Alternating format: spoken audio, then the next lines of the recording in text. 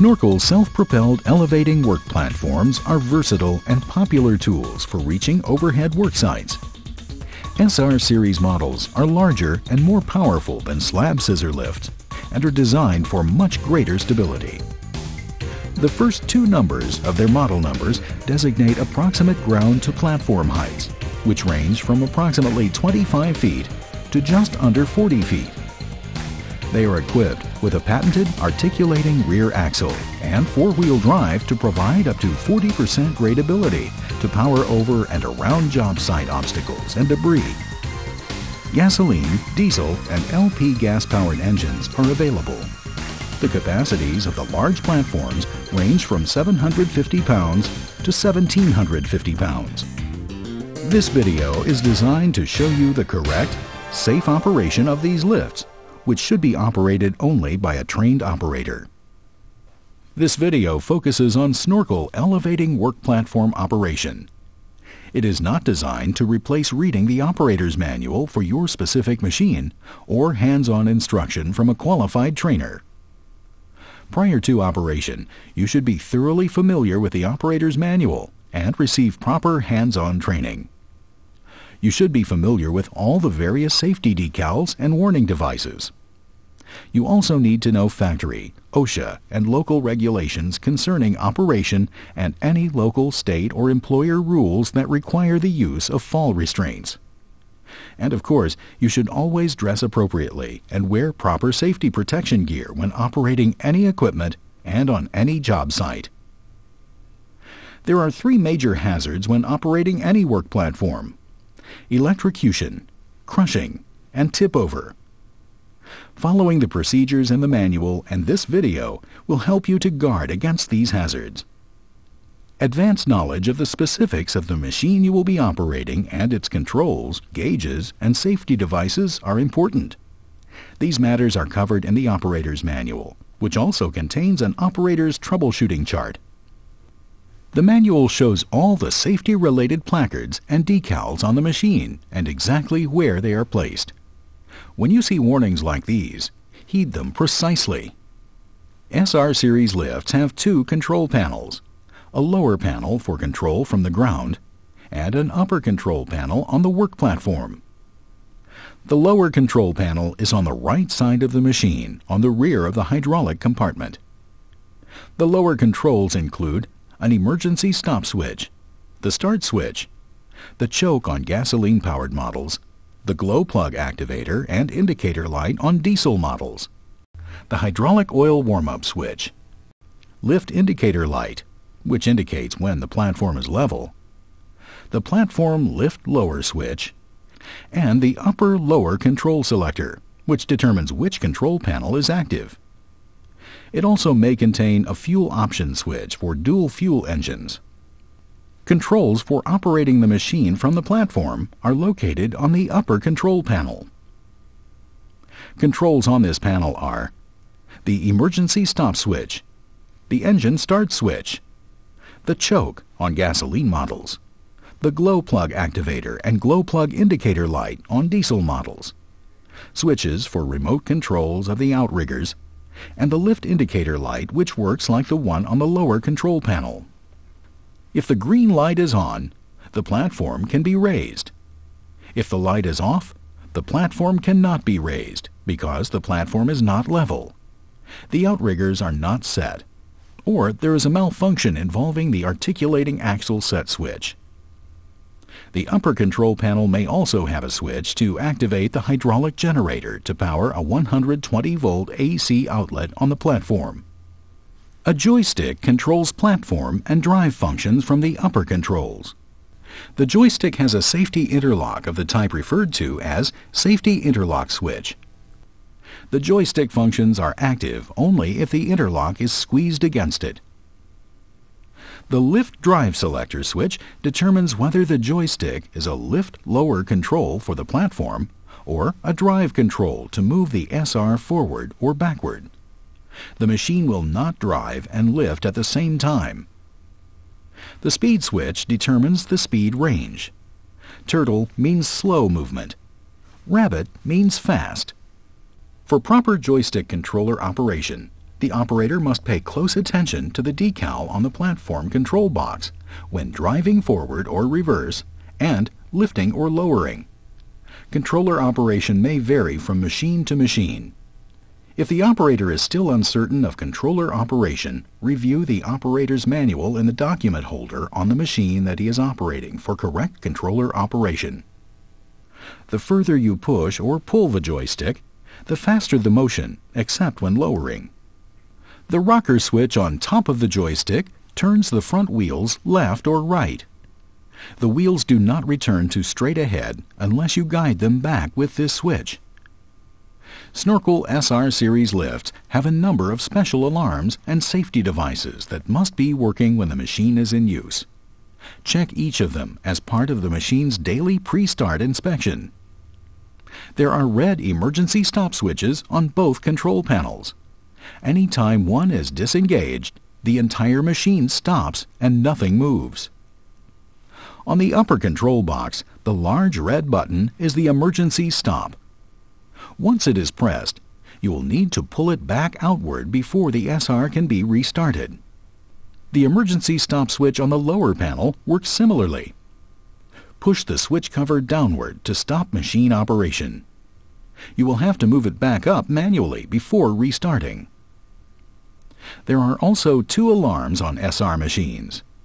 One is on the lower control panel, and the other on the upper control panel. A continuous sound indicates an engine shutoff condition, high temperature, low oil pressure, or alternator not charging. If this alarm sounds, immediately lower the platform and correct the problem. The forward drive and platform lowering alarms sound like this. 1 beep per second. A faster beeping, twice per second, is used for the backing alarm. The tilt alarm makes a warbling sound like this. It warns that the machine is out of level and a tipping hazard exists. While it is sounding, you cannot raise the platform or drive. If you hear this sound, immediately lower the platform completely and drive the machine to a firm, level surface. Other safety devices include the swinging platform gate and a ground fault interrupt AC outlet on the platform. Optional safety devices include lanyard anchor points, outriggers, a bubble level on machines with outriggers, and a flashing light that activates when the key switch is on. An operator horn that can be turned on to get the attention of people on the ground when you are working aloft is also available. It only works when the battery disconnect switch is on, the emergency stop is up, and the control panel selector is set to upper controls. With those basics behind us, let's move on to operation. Safe operation begins with a pre-start inspection of the equipment and the work area. Check all of the things mentioned in the pre-start inspection chart in the operator's manual. Inspection should be done on a smooth, level surface. The inspection includes checking for leaks of fuel, engine oil, coolant, and hydraulic oil. Check all the fluid gauges as well as checking the air filter and brakes. If you are not sure how to do those things, complete instructions are included in the operator's manual. Check for any structural damage, loose bolts, or broken welds. Check the tires and wheels for signs of damage and make sure all of the safety features are in good condition. The safety prop is used to support the scissors structure when access to the scissors arm components or chassis is required. Always use the safety prop when the platform is raised during inspection and maintenance. Start the engine from the lower controls and check the charging system gauge. Operate the controls and make sure everything is working correctly, including the emergency lowering feature. Now, inspect and operate the upper controls. Finish up by checking the flashing light and AC GFCI. Finally, make sure the operator's manual is in its proper place and that all decals and placards are in good condition. The other phase of your safety inspection is inspecting the area where you will be working. You will also need to be aware of whether there will be other persons working in or walking around the area, and whether there will be vehicles present. You need to check for electrical hazards, tipping hazards, hazardous and flammable materials, and anything overhead that the platform could run into or cause a head or crushing injury to the operator. Outdoors, be aware of wind conditions that could create a tipping hazard. Snorkel elevating work platforms are not electrically insulated and are not designed to protect the operator from electrocution. Carefully observe safe approach distances for electrical conductors. Ignoring safe distances can result in severe electrical shock or death. These machines can be driven on grades with the platform lowered. The SR2584 can be driven on grades up to 40%, the SR3284 37%, and the SR4084 32%. The machine must be on a firm level surface if the platform is to be raised. Before using the work platform in any location that has been classified as hazardous, make certain that it is approved and of the type required by ANSI NFPA 505 for use in that type of location. Observe all other safety rules and best practices for operating equipment, such as never operating a machine that is not working properly. If possible, have another trained operator in the area on the ground in case of emergency. When ready to start operating the work platform, first start the engine using the proper procedure for the fuel system. The first steps are always the same. Make sure the battery disconnect switch is on and the emergency stop switch is not activated. Set the control selector on the lower controls to lower controls.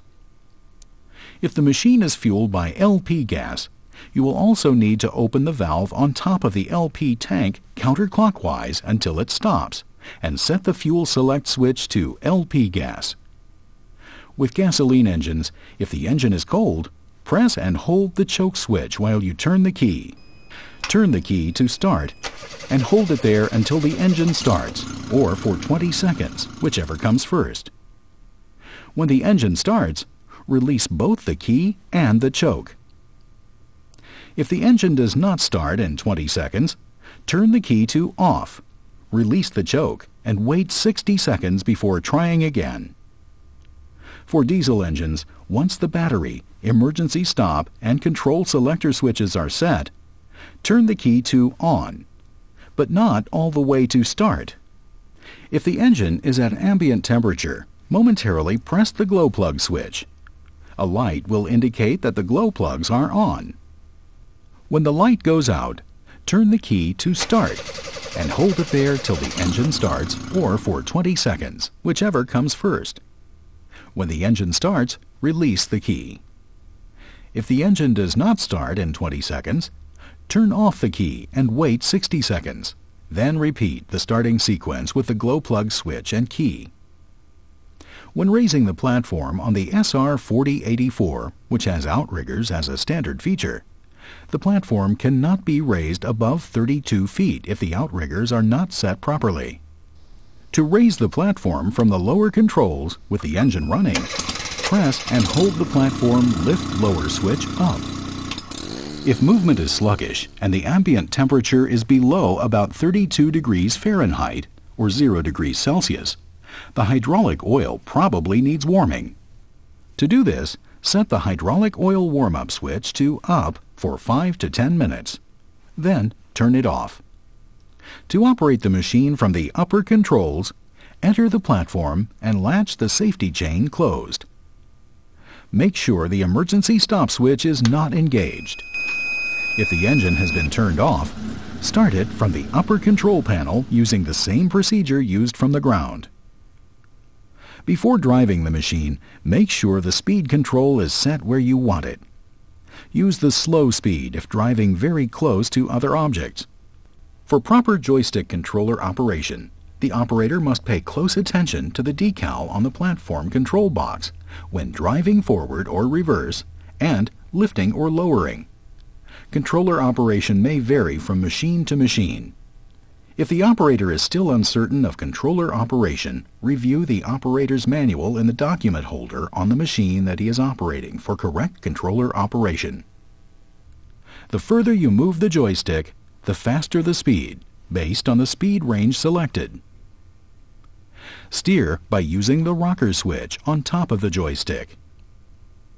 To stop the machine, return the joystick to the center or neutral position and release the safety interlock. You could execute a more sudden emergency stop by releasing the joystick and sharply striking the emergency stop switch straight in. The platform cannot be operated while moving. To operate it, set the lift drive control to lift. Now the joystick operates the platform. Push for down. Pull toward you for up. Remember that the engine must be running, and on the SR-4084, the outriggers must be deployed if you want to raise the platform above 32 feet. To deploy the outriggers from the upper controls with the platform lowered, pull and hold outrigger switches backward, one at a time, until all 4 outrigger pads contact the ground. Then, check the bubble level to make sure the work platform is level. Finish the process by adjusting the outriggers as necessary to level the chassis. The outriggers are designed to give the machine extra stability, not extra height. Never try to increase the platform height by overextending the outriggers. Secondly, remember that soft soil may compress differently under the outriggers. To avoid a tipping hazard, check the bubble level periodically during operation to make sure the platform is still level. Correct the condition as necessary. On machines without outriggers, never raise the platform if a tire is low, shows serious damage, or is obviously leaking air. When the joystick returns to the center position, the platform will stop moving. Some machines have 2-position extendable platforms. To extend the platform, stand on the non-extendable part facing the front of the machine. Raise the handles and notice the locking pin on the left side of the platform. Push the handle forward to extend the platform. Make sure the pin locks the platform deck into position. The distribution of the rated workload changes when the extendable platform is extended. Read the decal on the platform to determine safe weight distribution. Operators of these elevating work platforms must know how to perform 2 emergency functions: emergency stop and emergency bleed down. The 2 emergency stop switches provide a fast and easy method of turning the main power to the machine off. Remember, they must be reset before the engine can be restarted.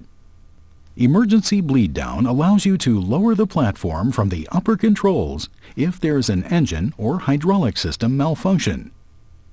To perform this function, first make sure the emergency stop button is not pushed. Squeeze the interlock and push the joystick forward. The platform should lower. If it does not, call for help from a person on the ground. That person should make sure the battery disconnect switch is on, that the emergency stop switch is not engaged, and that the start switch is on and the selector switch in the lower controls position. Then, try to lower the platform from the lower control panel.